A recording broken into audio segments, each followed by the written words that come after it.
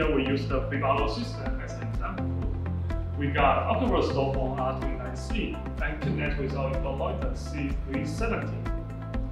This is Vivalo system and this is controller. This is mouse bar and this is motion sensor.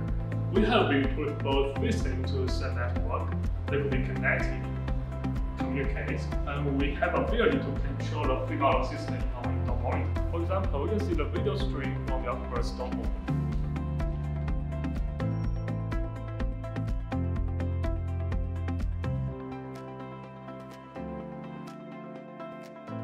Also, we can install a Vivalo app in our indoor monitor to control the Vivalo system.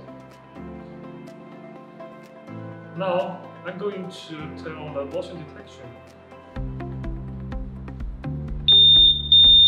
I have to tap in the code to disarm. Now I'm going to turn on the light.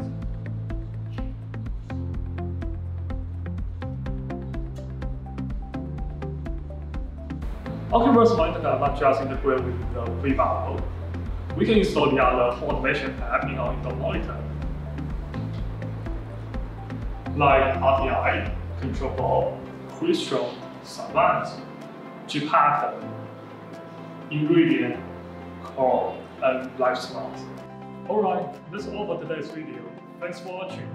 Bye.